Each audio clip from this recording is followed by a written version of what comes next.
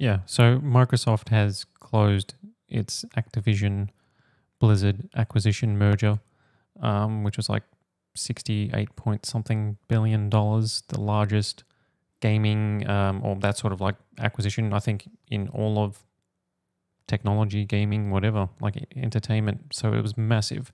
So it was announced like at the beginning of 2020 that Microsoft was looking to purchase, or 2021. Actually, I think, yeah, 2021 or something like that. Anyway, it was announced like almost like 2 years ago. So basically, Microsoft has been in a legal battle. As we know, if you followed Tweakdown, you would have seen Derek's in-depth coverage. He's covered it for so long. The courage to report on such mustardy legal financial stuff.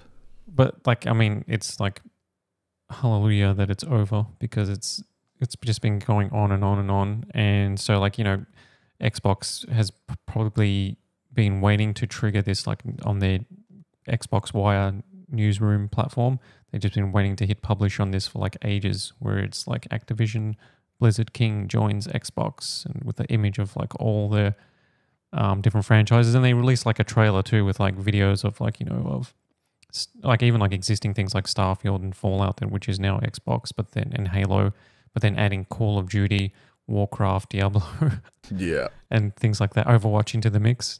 It's pretty, and like Elder Scrolls. It's like, I think the fact that it's over just means that now we're at the fun part, where it's like, okay, they own them. What does this mean going forward? And how many of these games are going to come to Game Pass, and like old school franchises from, you know, Blizzard that haven't been seen in a while, or Activision, will they come back? Will other studios work on different things? You know, like what will the leadership change mean? Blah, blah, blah. Like, this is actually the interesting part of it, other than the back and forth of like regulatory crap or whatever, you know, like legal, all red tape. Yeah.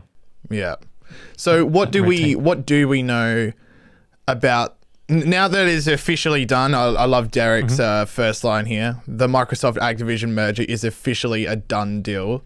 That would have felt really nice for him to write after, like you were saying, him doing all of that coverage. I feel like I can, because I've followed. He's probably been sitting on this like news post for a while too, just like Microsoft, just waiting to saying it's a done deal. Just waiting for the official word.